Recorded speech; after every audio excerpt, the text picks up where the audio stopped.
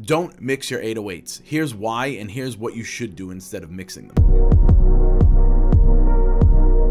The only thing that I'm doing here is sidechaining and putting the kick and the 808 in mono. The reason why is because they sounded good right out the gate. It's all about sound selection. Picking the right 808 sample is key, and all these packs that we have nowadays that all these professional sound designers are making, they're already being processed and given to you in a way, in a form that you don't have to do much besides tune and level, and maybe sidechain if you have a kick drum attached to it. What I want to do is mix things around the kick and the 808, especially in hip hop and in trap music and EDM, where bass pretty much drives everything. And if you're using an 808, it's going to be smart to mix everything accordingly. If you have synths and you have melodies and samples and other instruments that are taking up some of that low end frequency range, we're going to try scooping some out of that instead.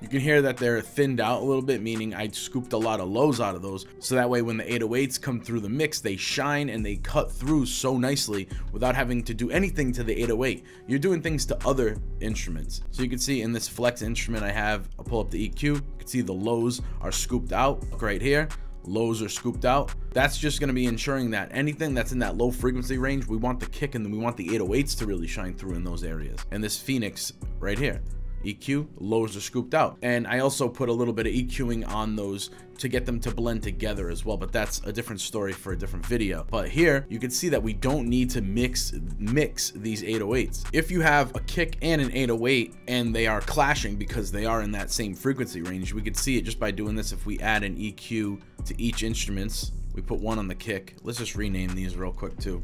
Kick, so that way it's a little bit more clear. We have an EQ there, and then let's pull an EQ onto the 808 as well. We can put these side by side. When they play together, you're going to be able to see that a lot of the same frequencies are hitting.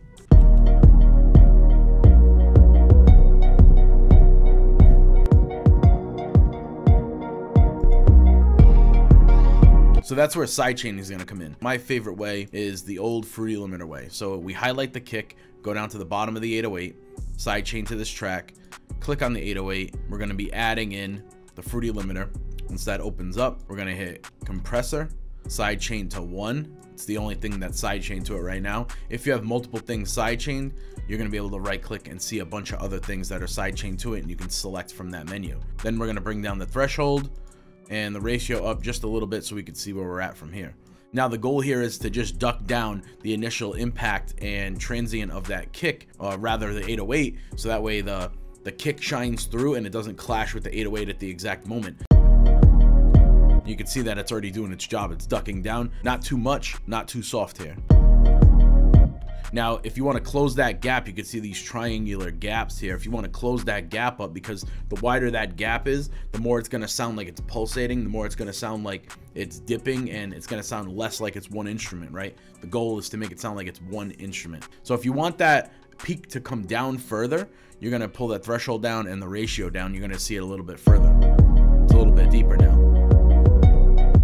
Now, if we want to close that gap, like I was just saying, we're going to pull that release back. You can see that get a little bit thinner now.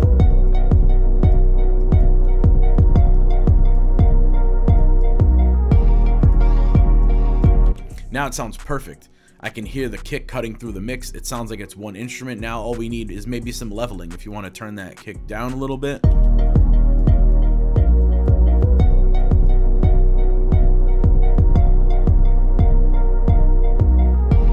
If I find myself having to compress or having to EQ or add other plugins on top of it to get the distortion right, 9 times out of 10, I should just go find the new sample. Just find the new sample that works better with that mix, with that song and that beat, and that goes along with those melodies. There's thousands, if not millions, of 808 samples out there that are guaranteed to go with your beat. So if you're not into sound design and you want to get the fastest results possible, I really suggest you go and find new samples.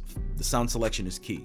Something else that you need to do to your 808s is make sure that they're tuned, just to go back a little bit, right? So we have our 808 sample right here. To tune this, right click on it, edit in audio editor, or you can hit Control E. That's going to bring up Edison. Then in Edison, you're going to hit this little flag tool, detect pitch regions, and then zoom in. Sometimes it gives you more than one note, but what you're going to do is choose the majority.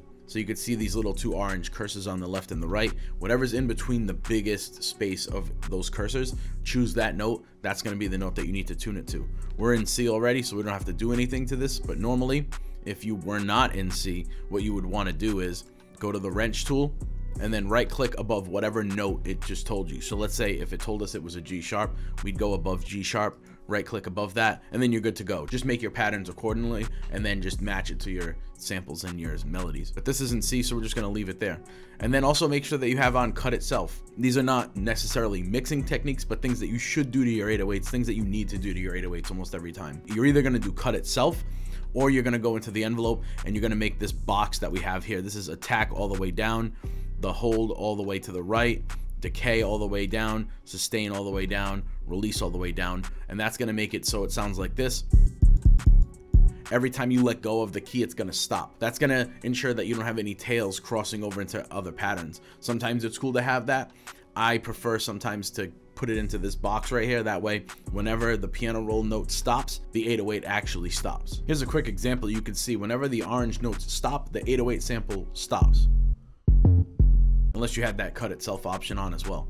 And then again, just to retouch on this, my kicks and my 808s, I always turn them into mono. The easiest way and best way to do that is to just by going to these knobs down here. And if you don't see those, it's because you're not in this mixer mode called extra large. It's also in wide, but it looks a little different, or wide, the first option, looks a little different. These knobs right here are the stereo and mono merge knobs. I love this extra large mode. Just gives me a better visual. And then we're going to go to the 808 and turn it all the way into the purple, all the way to the right, and that's going to ensure that it's merged completely into mono, because those low frequencies, we want those to be straight up the middle, and then save that left and right within the stereo field for our melodies, maybe some wide vocals, etc. That's going to do it for this one. If you have any questions or suggestions, drop them down in the comments below, and as always, share this with a friend if you get me.